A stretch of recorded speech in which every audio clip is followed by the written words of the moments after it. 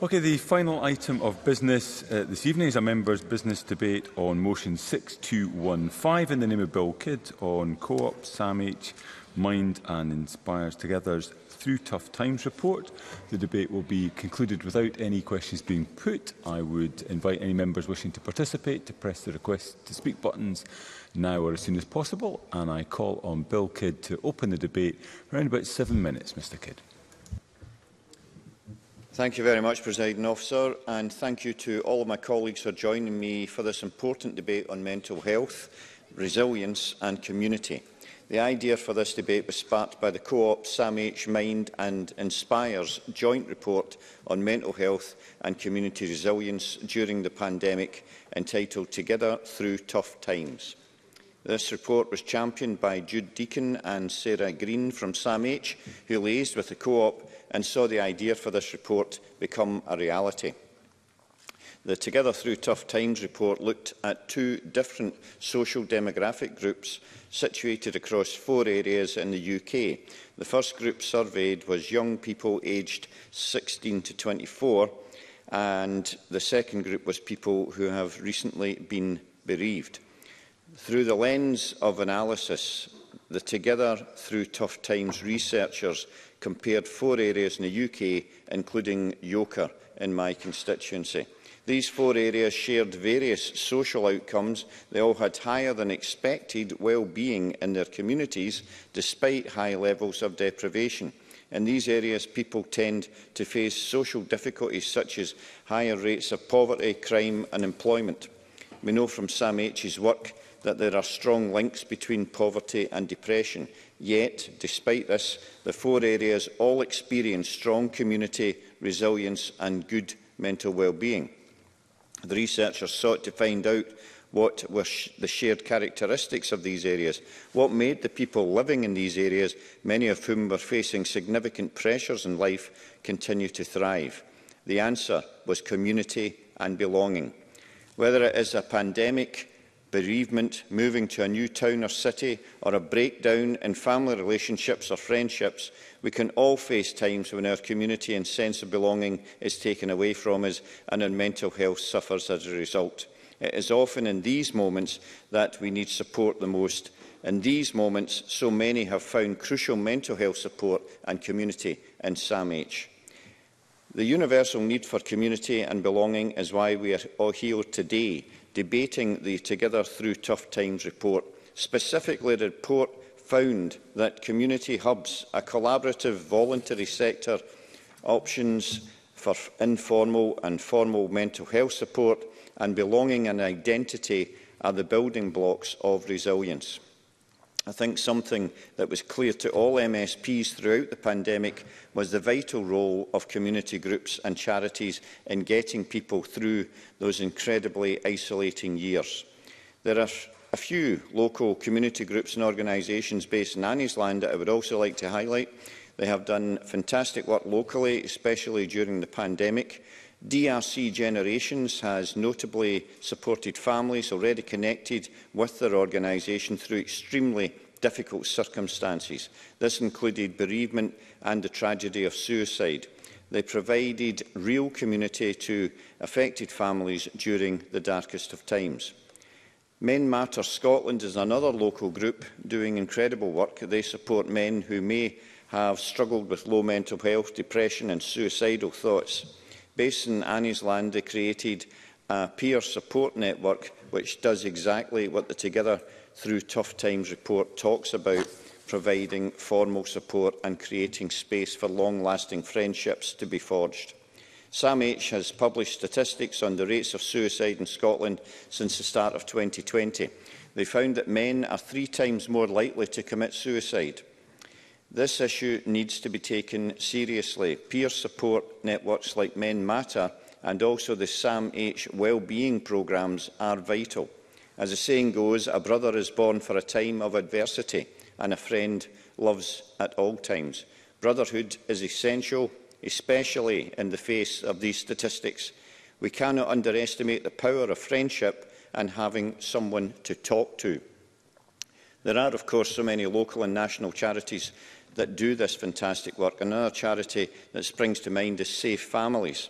They bring support, hope and belonging to families facing acute difficulties, and I am sure my colleagues across the Chamber will mention other examples of community action. The Together Through Tough Times report reinforces this message of community increasing our resilience and capacity to weather periods of crisis and isolation. Community hubs create opportunity for intervention with people who could otherwise develop poor mental health. I was pleased to host Sam H's evening reception in the Scottish Parliament last night. In this, we heard some tremendous stories of people overcoming significant mental health challenges as a result of receiving Sam H's mental health support. This included Teresa, who had not felt able to leave her house for 30 years. When she started going to Sam H's Wellbeing Support Cafe, she was welcomed by smiles, met genuine friends and felt capable and able to keep coming back. She is taking strides in overcoming this issue and has seen her confidence increase and made many friends along the way. She is now inspiring so many others to reach out for support. Sam H's work and the work of local community organisations is transforming lives. What is so great about the Together Through Tough Times report is that the findings are being implemented. The Co-op, with its members and customers, raised a sum of £8 million. This money is now going to Sam H, Mind and Inspire to implement targeted and effective mental health provisions. We all have mental health, and it's important to know how to look after ourselves and reach out for support when we need it. I would encourage all those who are here and others listening to consider old friends you haven't heard from in a while. Check in and see how they're doing. To be hospitable and invite people over. To be generous and help your friends or community in some way. Whether this is giving your time, gifts or simply a listening ear. It could be a small act of helping a friend, might be building furniture or helping with DIY around the house or with the garden. These may all sound like simple examples, but that's the beauty of it. Helping someone, even yourself, can be the simple step of picking up the phone or going along to that community event that you've heard about. We are designed for community and real friendships, where we help carry each other's burdens. No one is an exception to that, and no one should ever feel alone. Thank you. Thank you very much, Mr Kidd. We now move to the open debate. I call for Sue Webber to be followed by Stephanie Callaghan for around 4 minutes. Ms Webber. Thank you, Presiding Officer, and I want to genuinely thank Bill Kidd for bringing this debate to the Chamber today to celebrate the partnership between the Co-op, Sam H, Mind and Inspire. Thank you, Bill. In 2021, the Co-op and their charity partners published the Together Through Tough Times report, which identified the characteristics of resilient communities, how this strengthens mental health and how to promote and encourage community resilience.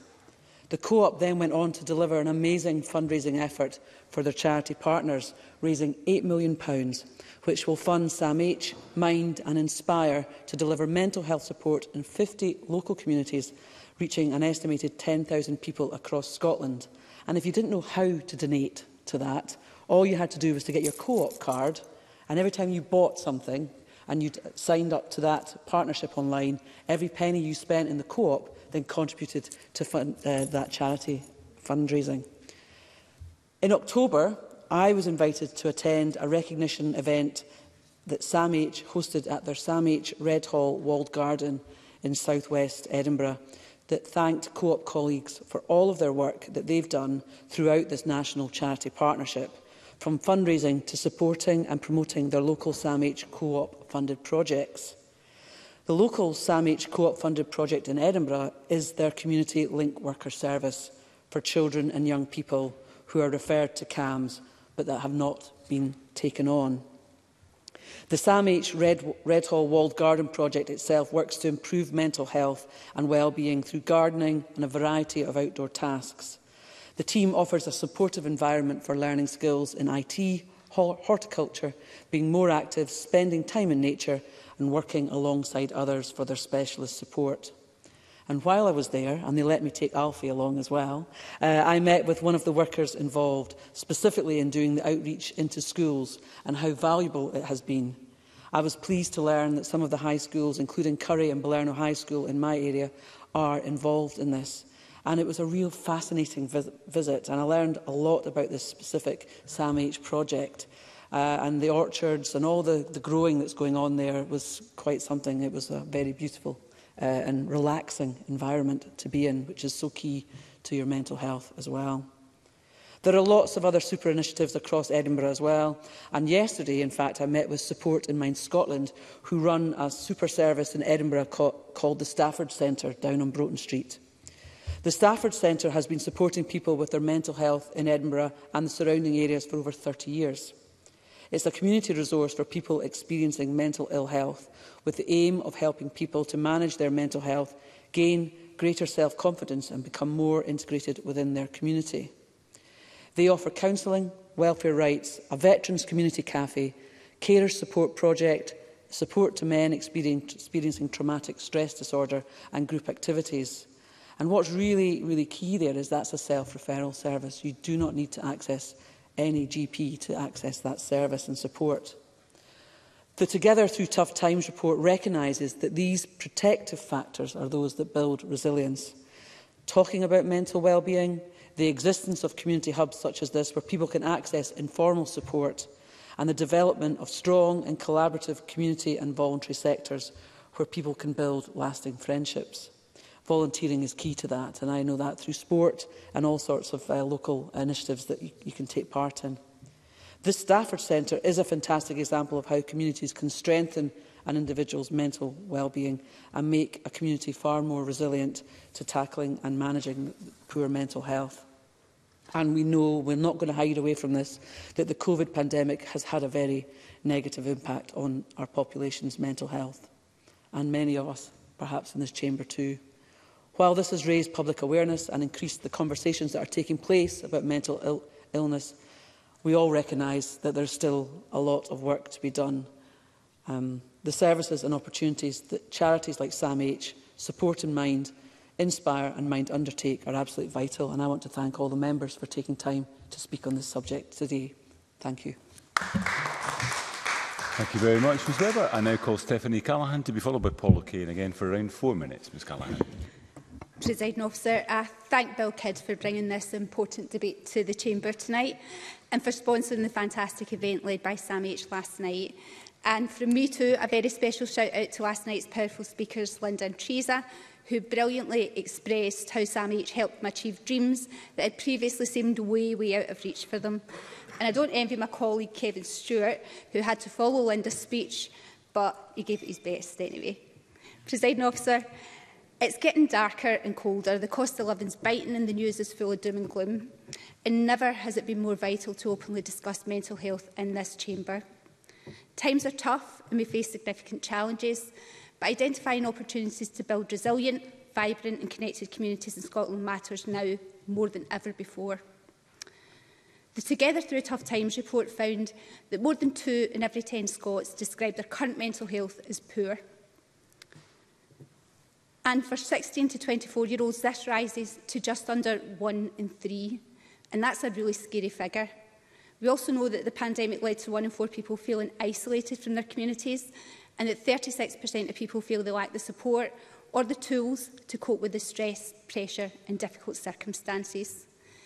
And with this in mind, perhaps we could all make a point on checking in with someone tonight that might be struggling, a colleague, a friend or a family member, because taking that time to ask how they are can make a really big difference, as the report says. Presiding Officer, at its heart, the SAMH and Co-op report confirms that social connections improve emotional well-being and mental and physical health.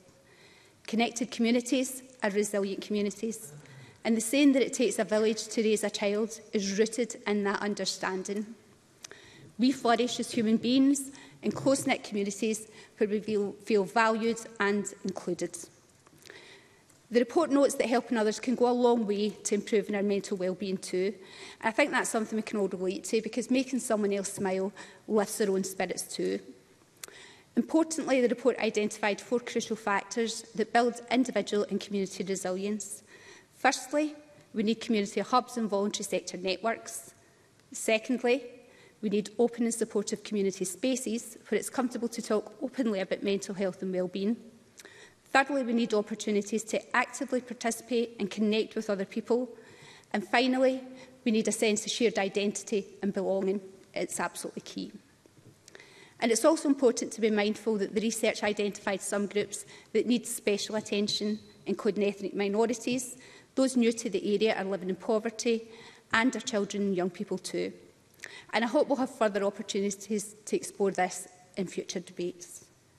Presiding Officer, while Lanarkshire has some of the highest areas of deprivation in Scotland, we've also developed resilient community networks in response to the post-industrial, economic and social deprivation that we've faced. There are too many fantastic local projects to highlight them all tonight, but I will mention a couple. There's the Food for Thought Cafe run by Lanarkshire Association for Mental Health in Neighbourne Wishaw. It's a community space that provides informal support with mental health, exactly the kind of open environment discussed in the report.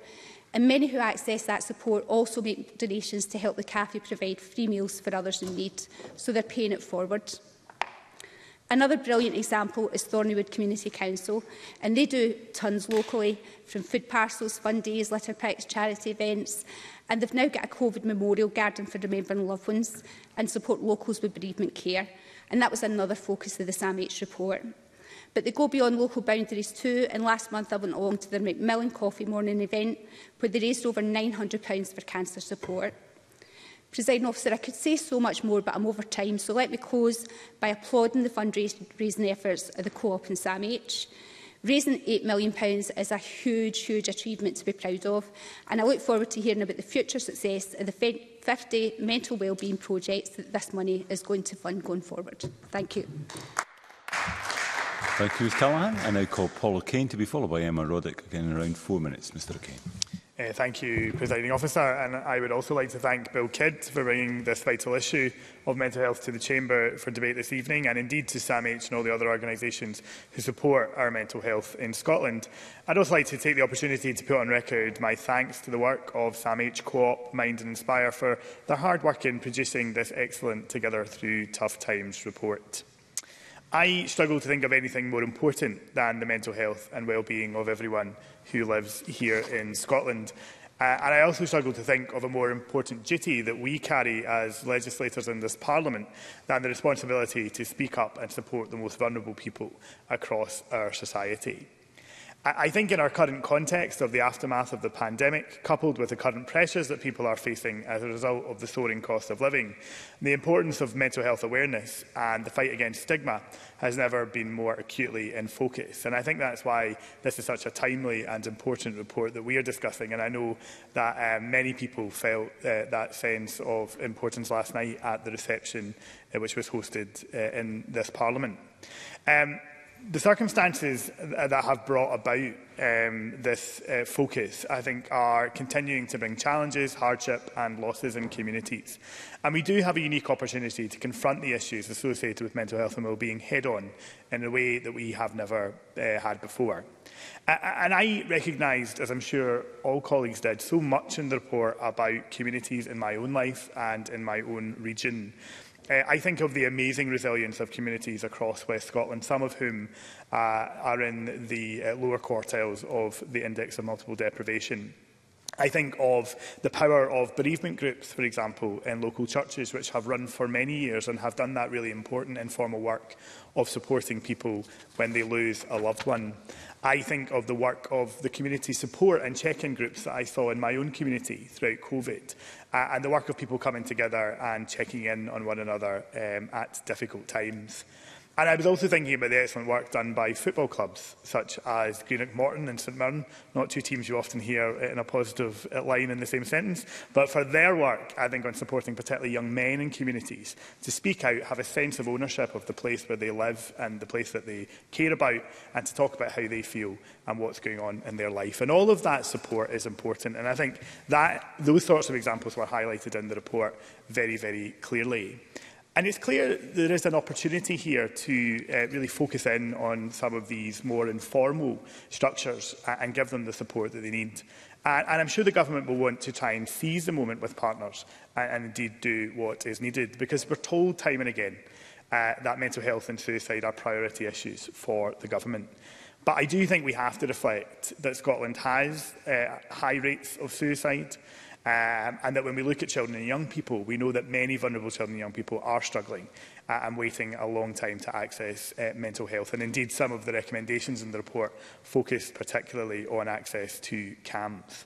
So I think we must ensure that work such as that highlighted in the report is well supported and groups have the funding they need to be able to thrive. And the issue of support for third sector groups is something that I've mentioned in this chamber a number of times. And I think as we continue to go through the cost of living crisis, we need to see a really dedicated effort to support these groups.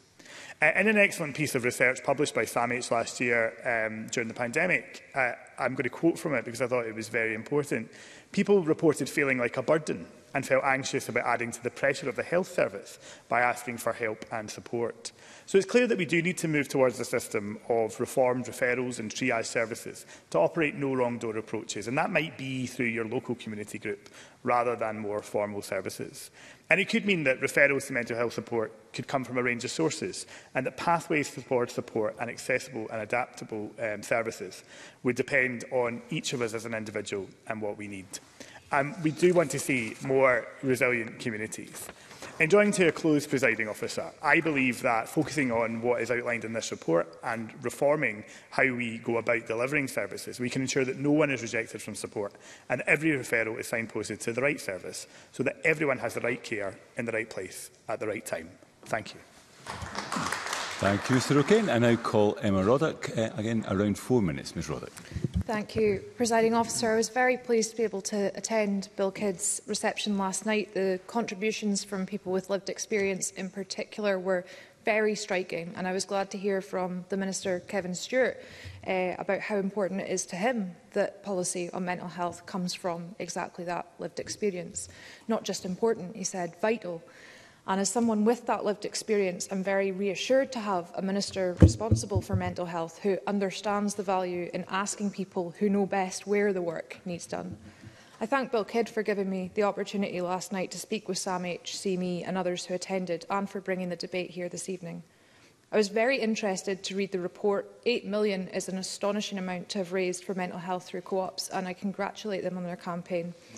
I was also delighted to hear from SAMH's Jo Anderson last night that the co-op which raised the largest amount was in my region, Stornoway, where the store raised £40,000 despite the town only having a population of 4,800. So a massive well done to everyone in Stornoway who supported those incredible efforts. COVID was very difficult for so many of us, and I often say that the pandemic, particularly living through the lockdowns, was a trauma in itself. It also brought other traumas, such as bereavements. I lost my mother to the virus. If there's any positive to have come from all that, it has to be the community reaction to the crisis. Across the country, groups formed and carried out just incredible work, helping people, recognising that neighbours might need help getting messages, reaching out and showing support with signs in windows or singing and clapping out of them. I've no doubt that there are currently adverse mental health effects caused by the pandemic and that there are long-term ones we don't fully understand yet. The work that SAMH is doing in improving and solidifying community resilience was needed pre-pandemic, no doubt, but it's very well timed now. People want to come together and they're more aware than ever that the world is a very strange place and you just don't know what national or international events might happen and change your everyday life. That's a hard thing to accept, particularly for many who are neurodivergent. It can take a long time to get back to normal or form a new normal, and I hear from people, particularly young and disabled people in the Highlands and Islands, about the acute anxiety that they're suffering now and how this is stopping them from doing the things that they like, something which Centred, a mental health charity in Inverness, has looked into in their latest report. These people need care and support, often from health professionals, but more so from their community. Anyone else who's gone through masses of CBT and mindfulness therapies will have had Maslow's hierarchy of needs drilled into their brain as well. We need safety and belonging before we can develop self-esteem and self-actualisation. I had the pleasure of visiting Cromarty Firth Men's Shed earlier this year, a little community all on its own in the woods. And within minutes, I'd been offered a standing invitation to future parties and a bacon roll. These community-led, community-run projects mean so much to so many. We all have mental health, and resilient communities go a long way in supporting and creating good mental health.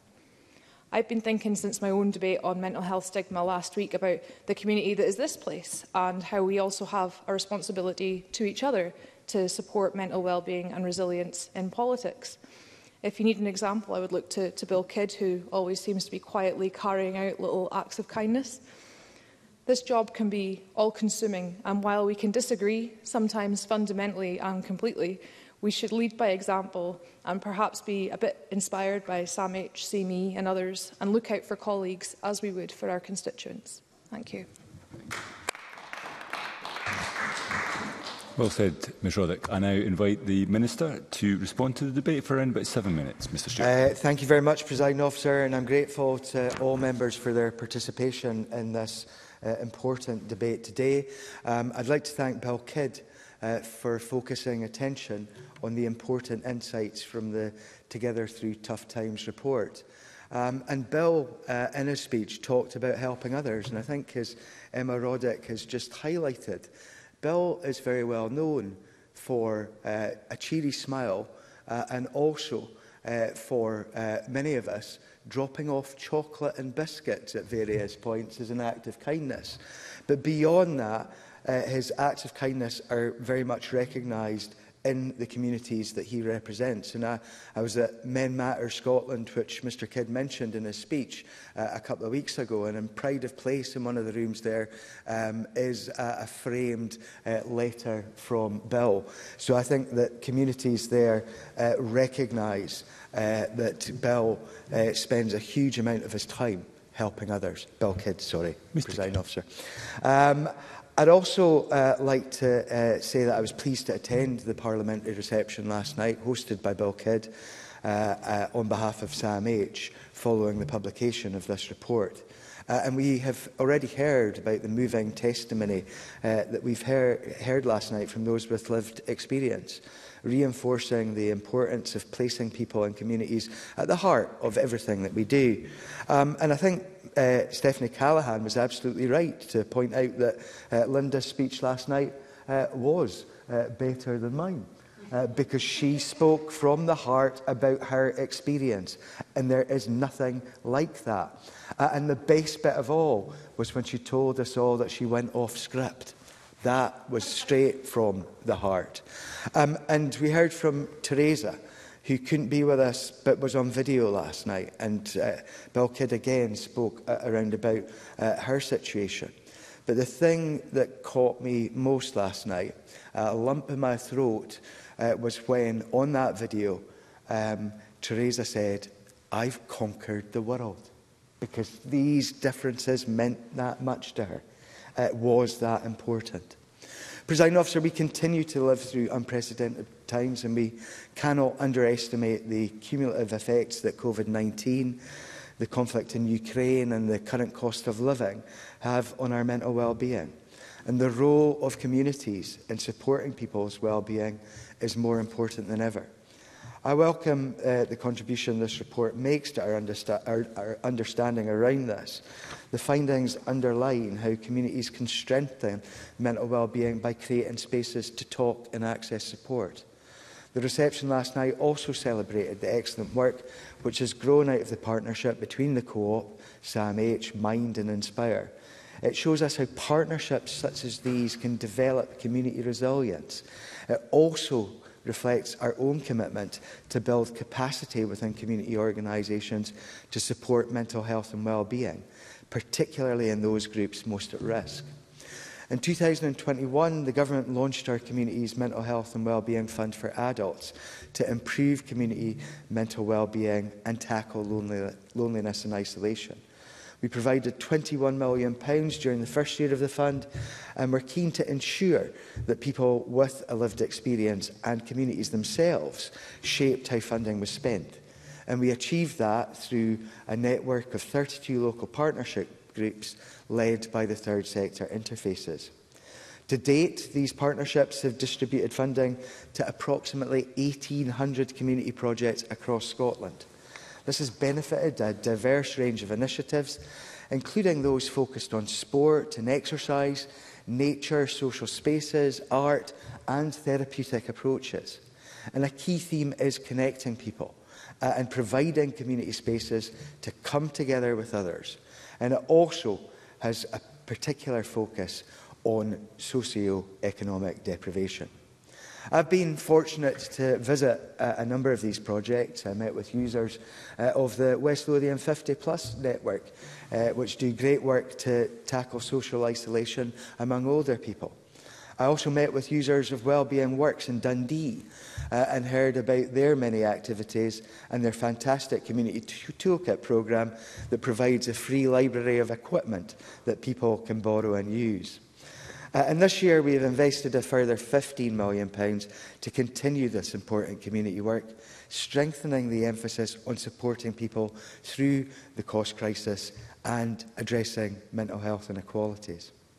Already, we are supporting Broke Not Broken in Perth and Kinross, which helps people facing socio-economic disadvantage and those experiencing isolation, stress and anxiety through cooking classes and baby and women's groups, to name just a few.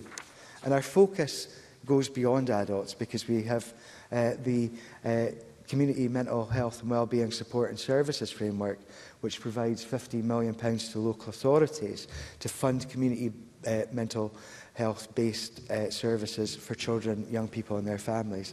And that funding is flexible for councils, and they implement supports that meet their local priorities, enabling them to make services available to children and young people for whom CAMHS is not suitable, or for those who are awaiting treatment.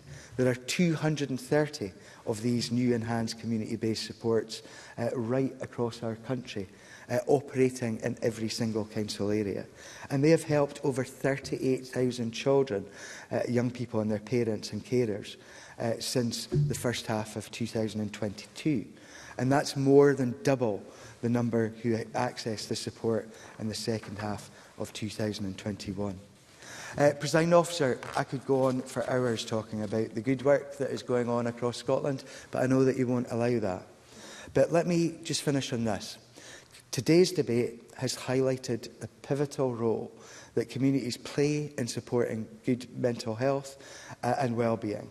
And I'm very grateful for all of the contributions from members today. I'm grateful for all of the thoughtful contributions. Grateful to the Co-op, to SAMH, Mind and Inspire for this insightful report, and we will continue to build the essential partnerships needed to protect our mental health and nurture thriving communities for all. Thank you, Presiding Officer. Thank you very much indeed, Minister. That concludes the debate, and I close this meeting of Parliament.